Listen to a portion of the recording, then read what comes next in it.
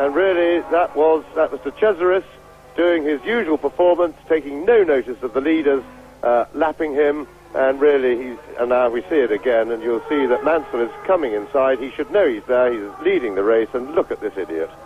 And it really is a disgrace that he's allowed to continue to interfere with Grand Prix racing, and apart from spoiling the race for the drivers out there, he spoils it for us spectators. Luckily that time he didn't, because but only thanks to Mansell's quick control of the situation.